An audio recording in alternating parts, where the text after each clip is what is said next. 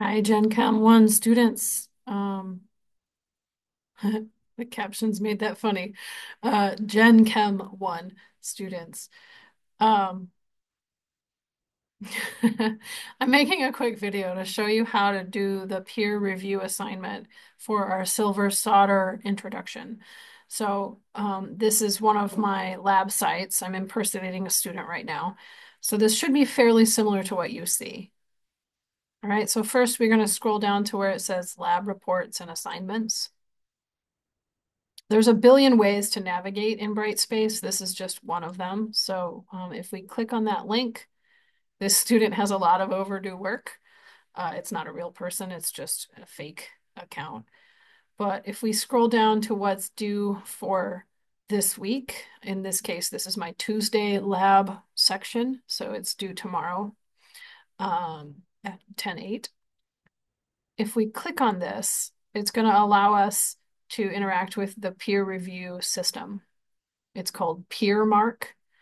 And so basically, you're going to go ahead and upload something here by selecting your file. You can name it something. Um, I'll just pick a random file.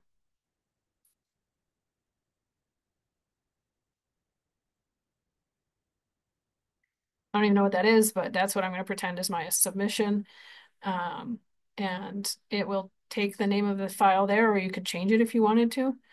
Um, You can also type directly into here, but it won't save a copy of it for you, so I wouldn't do that. You can also upload through Google or OneDrive or any of these systems. But basically, you're going to click Upload and Review. Um, this was an image, but you'll be able to see your text here when you submit a file that has text, and you'll just click Submit to turn it in once you're satisfied that that's correct. Turn it in is the name brand of the company that makes PeerMark. So that's why it says submit to turn it in. It takes a minute, but eventually we'll get a complete menu here.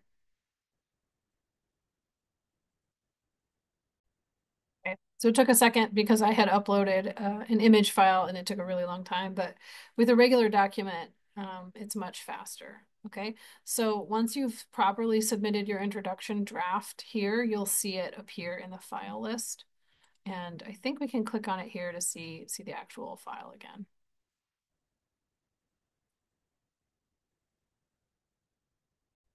Yeah, so that's that you can download the same file that you just uploaded using those icons, either the one that looks like a little square or the download icon. So that's the initial thing you need to do, and that is due by different times and dates depending on your lab section. So make sure you look at the announcement and the due date section of your lab um, for the actual due date for your assignment. After the due date passes, then you'll need to go back in and click Peer Mark Reviews. And there will be two submissions from your peers listed here.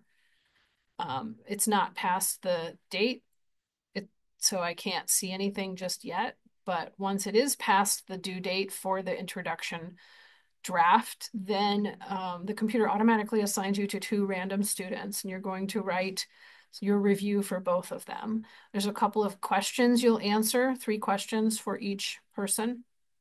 But the basic idea is that you're sharing information that's going to help them get a better grade.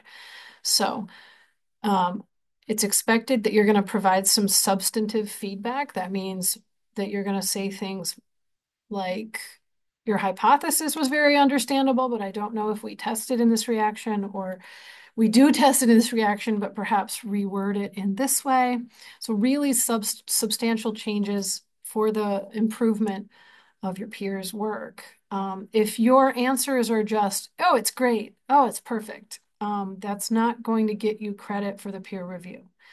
Sometimes we want to be nice, which is not a bad thing, but it isn't going to help them get an improved grade. So remember that that's your focus. You're trying to show them ways they could make their introduction stronger.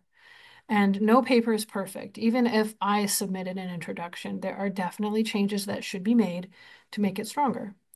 Okay, so I'll give you a rubric in lab about the introduction, and you'll get to look at two other students' attempts at writing an introduction. So by the time you revise this and you write the rest of the lab report, hopefully you have a really good understanding of what a good introduction looks like.